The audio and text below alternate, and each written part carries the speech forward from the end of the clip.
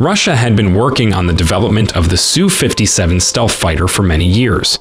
The Su-57 was intended to be Russia's next-generation fighter aircraft, incorporating advanced stealth technology, superior avionics, and increased maneuverability.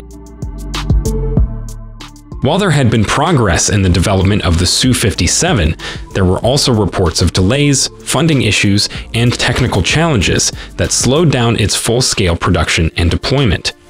Russia had been conducting flight tests and showcasing prototypes, but there were concerns about the timeline for mass production and operational deployment.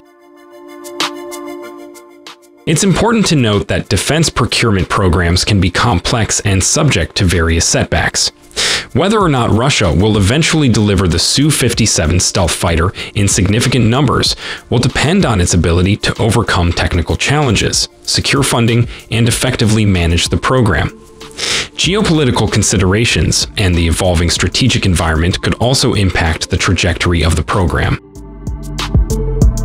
For the most up-to-date information on the status of the Su-57 program, I recommend checking reputable defense news sources, official statements from the Russian government and defense industry, and expert analyses on the subject.